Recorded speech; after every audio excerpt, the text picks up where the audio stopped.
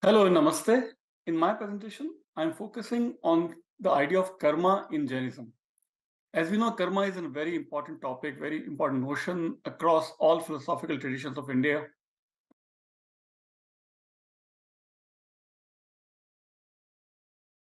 But in most other traditions, karma is taken as a metaphysical idea. But here in Jainism, karma takes a physical form. So it's almost like dust particles, physical particles that get attached to soul. Soul is a metaphysical idea, and dust particle is a physical idea, but something that is physical is attaching to something that is metaphysical. That's where Jain idea of karma takes a really different form, different view altogether.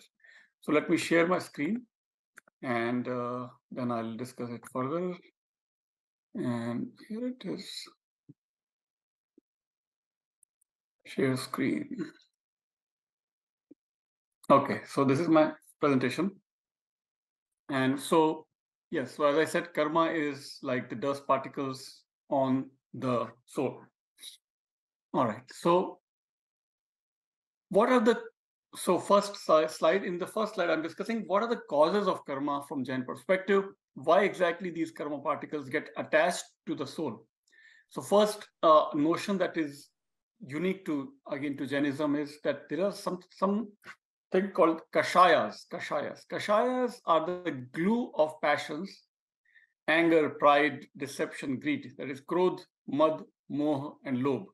These are the glue that are present on our soul, and they attract these karma particles, and which get polluted, which pollutes the soul. The karma particles further pollute the soul.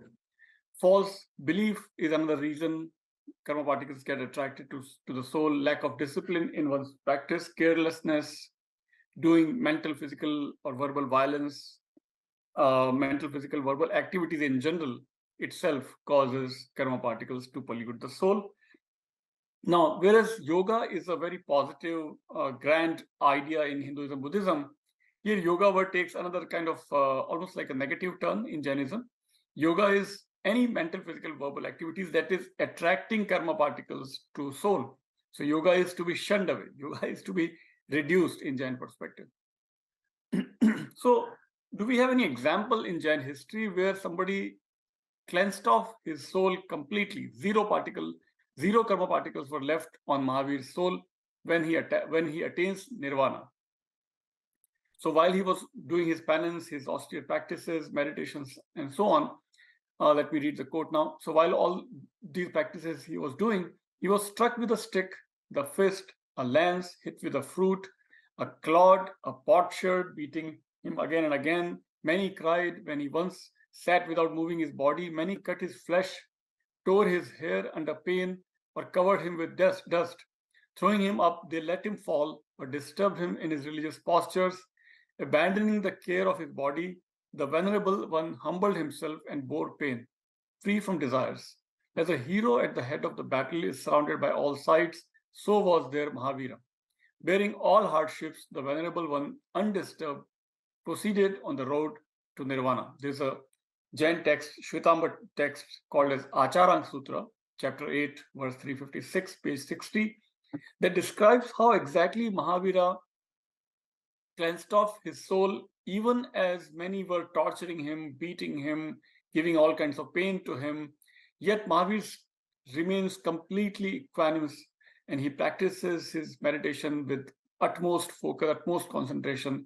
And that equanimity succeeded Mahavira, using that equanimity, he succeeded in removing all dust particles, all karma particles from his soul.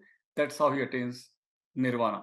Now, in Jainism, as we know, there are two sects, Digambar and Shwetambar. In Digambar tradition, monks are completely naked, they don't wear any clothes.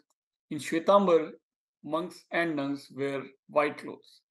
Now, this quotation about Mahavira's life is from a Shwetambar text, Acharang Sutra, because Digambar sect believes that they lost all the scriptures. They don't accept any scriptures. But Shwetambars have their own scriptures in which biographies of Mahavir and other great Tirthankaras are preserved very meticulously, very carefully. So there's a quote from Mahavir's life, how exactly he attained nirvana. He attained nirvana only when he could remove all the karma particles from his soul. That happened with these extreme ultimate penance practices, ultimate austere practices that he indulged in, even while people were torturing him or giving him all kinds of violence. But his meditation could not be disturbed. His focus on his soul could not be disturbed. All right. So, so Jainism teaches or mentions that there are 4 kinds of different realms that a soul can be in. A soul can be in celestial kingdom, that is Swarga. Soul can be in human kingdom, that is Prithvi. Soul can be in infernal kingdom, that is Nark. Or soul can be on the earth, but not as a human being. Soul can be in animal or plant kingdom. So these are the 4 possible conditions of a soul. So first, once again, going anti-clockwise, first could be Nark. Second could be Tiryanch, that is animal or plants. Third could be Prithvi as human being, Manushya Gati, or Swarg, Dev Gati. These are the 4 ways a soul can exist within the Jain universe. Jain universe is in the shape of a unique shape, as if a human being is standing with his head on his center part of his body. So top of this universe is the Swarg, middle region is the earth, and below earth is the Nark, is heaven or is hell. So heaven, there is Swarg, Prithvi, and Nark. Now, a soul can be in any of these conditions, either in Swarg or Nark or Prithvi. And on Prithvi, it can be of 2 types. Prithvi, either it can be a human being, Manushya Gati, or Tiryanch Gati, that is animal or plant kingdom. Now, depending on one's karma, one can be in either of these gatis, that is Swarg, Nark, Prithvi, that is Manushya or Tiryanch. As one progresses in his spiritual life, the karma particles, even the positive karma particles, must be completely gone. That's how one can skip all these 4 conditions and can go directly to moksha gati, that is beyond all these four conditions. But as long as somebody has even positive karma, one can be hopeful of only reach up to the Swarga, that is celestial kingdom, Devgati. But Devgati is not moksha. Right? Devgati has positive karma, but it's kind of a temporary reward. And once that reward is over, you need to come back to earth and again strive for moksha. Moksha is the ultimate destination, ultimate goal of every soul. So that is in a nutshell, the soul and what are the different destinations of soul present in Jainism, possible in Jainism. I just summarized in this slide. And now, so soul does have a lot of karma particles until it gets moksha.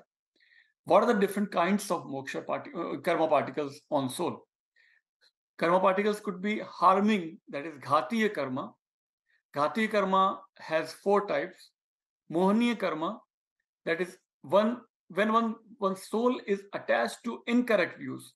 That incorrect views could be faith deluding, that is darshan mohaniya karma, when one gets attached to wrong philosophy, or charitra mohaniya karma, that is conduct deluding, when one's conduct is deluded, when one's conduct is wrong, one's faith is wrong, that is the mohaniya karma. Delusionary karma, that's kind of a delusion on one's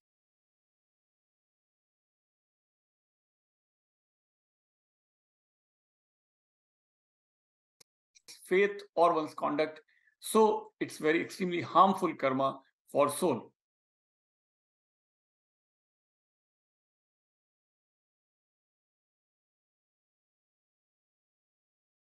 For the spiritual development. Then there is Jnanavarniya karma, when one's knowledge is blocked, when one does not have the right knowledge. That's also very harmful karma. Then Darshan-avarniya karma, that is one's perception itself is obscured, one's senses are blocked, and one cannot achieve the real perception because one's senses are blocked. That's also very harmful. Then there is antraya or obstacle in soul's energies progress. See, if that progress is blocked, that's a kind of an obstacle also. So in summary, 4 different kinds of harmful karmas.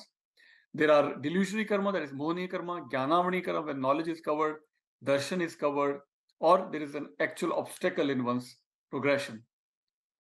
Then there are four types of non-harmful karma also. These are just, one is naturally born with these four karmas, and one can just wait until these four karma particles are automatically gone. One cannot really one cannot do anything to remove these four types of karma. What are those? First is the feelings. That is Vedani karma, that is pleasant or unpleasant experiences that keep rising in our soul, and we just have to observe them, but we cannot control them, we cannot generate them. They're just happening naturally. Second is the Nam karma. What stage of rebirth or senses or spiritual potential one has, depending on that, one gets that kind of a Nam, that kind of a name, that kind of a family name. Then the life itself, lifespan of a body, duration of one's life is also beyond our control, and that depends on our past karmas, what kind of lifespan that we get. We have to live by that, those many years. We cannot reduce our lifespan. So that's another karma particle that is just one is inborn with those karma particles. One has to just wait for his death, his or her death, until that karma particle of body itself is gone. Then the clan or gotra karma, social circumstances for spiritual progress. That is also beyond our control. We are just born. Some people are just naturally born in a family that is spiritually advanced. Others are born in a family that is spiritually not so advanced. So that will also affect one's spiritual progress in this life. So these are the four non-harming karmas. That is aghati karma. They are not so harmful because these are beyond our control. The name that we get, the lifespan that we get, the gotra that we get, the clan that we get, and feelings that we have within karma in our soul. Some more karmic ideas. Jain principle, Jain philosophy says that a soul can have a different leshya or color depending on one's mental activity. So this color is imparted to the soul from the mental activity lying behind an action. So what kind of action we have, mental activity we have, that generates a different kind of a color. Again, depending on karmic influence on one's soul, one will get a different kind of colorful leshya. That's another related idea to karma in Jainism.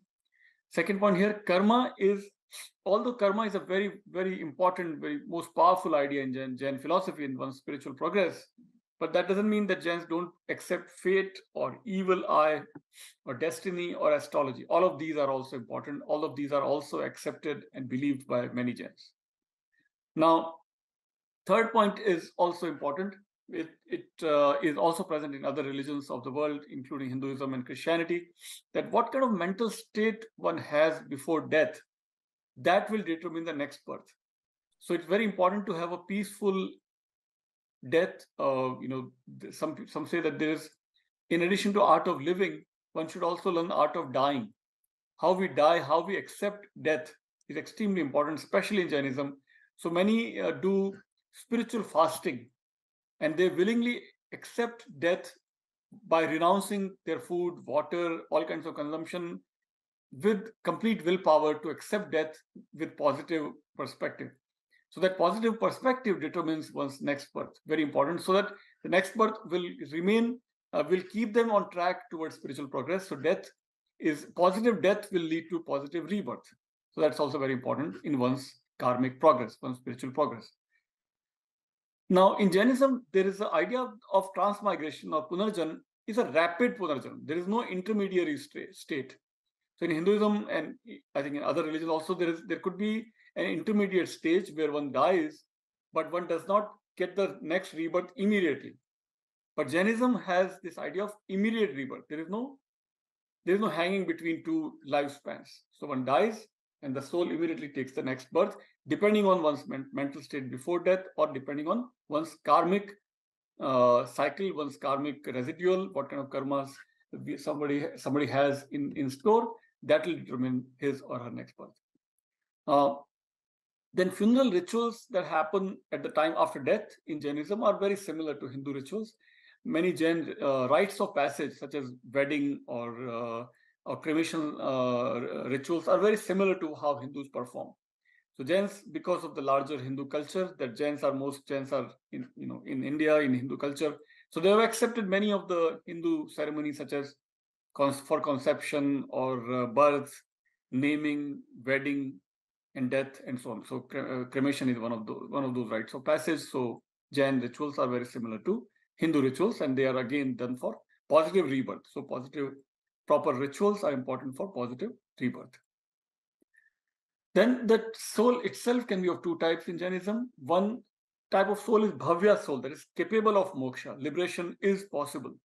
Second is abhavya soul, that is incapable of attaining moksha completely because of complete lack of concentration in sermons, discourses by Jain monks and nuns, ascetics, non-belief in Jain practices, or insincerity of Jainas.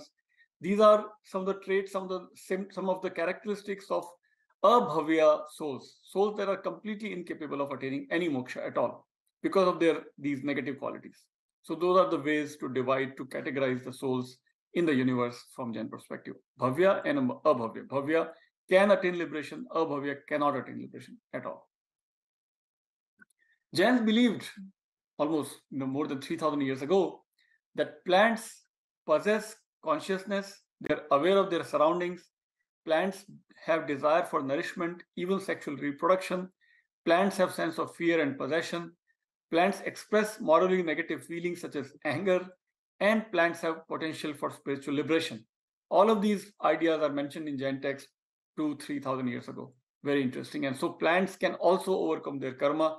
Plants can also be hopeful of positive karma and eventually be reborn as human beings. And from there, they can attain moksha. So only human beings are eligible to attain moksha. So plants must wait to get rebirth in human body, and from there they can attain moksha. That's the only way possible in Jainism. No other being is eligible for moksha except human beings. All right, now animals. In the category of animals, Jainism has included fish and birds also. These are five sense beings with some mental aptitude, and they can also get rebirth in heaven by practicing austerities. And from heaven, but they must come back to earth, take human body. Human beings are only eligible for moksha, so even animals must get human bodies in their next life cycle. That's how they can attain moksha. Now, in Digambar tradition, I mentioned some slides ago that Digambars have rejected all Shwetambar scriptures. But then came Acharya Kund about 2,000 years back, about 500 years after Mahavir had passed away, after Mahavir attained his moksha. About 500-600 years later came Kunda, and he created new texts, and those are accepted as Digambar scriptures. So he was he was born in a South Indian village in early first millennium, and he was founder of the Digambar Mool Sangha, that is the original sect of Digambaras was founded by Acharya Kund. And so these are the texts that are attributed to him, 16 texts, and they all emphasize interiorization of religious life, away from rituals, away from veneration of ascetics or so on. What is required is to interiorize, to have this spiritual experience inside of one's own soul. That is what was highlighted by Kunda. So first is Niyamsar, which summarizes rituals by ascetics. Second is Panchastikaya, which are five fundamental realities it talks about. Then Pravachansar is a manual of spiritual behavior. Then Samaysar describes the real nature of the self. So these are some of the important Digambar scriptures that they all are focusing on how to reduce or how to cleanse off one's soul, remove all the karma particles and attain moksha. So that's the major focus of all of these texts written by Acharya Kund about almost 2 millennia ago. So Acharya Kund talked about soul as the only true and ultimate category. All of the other categories, all the other entities in the universe are all temporary and false categories, but the soul is the final truth.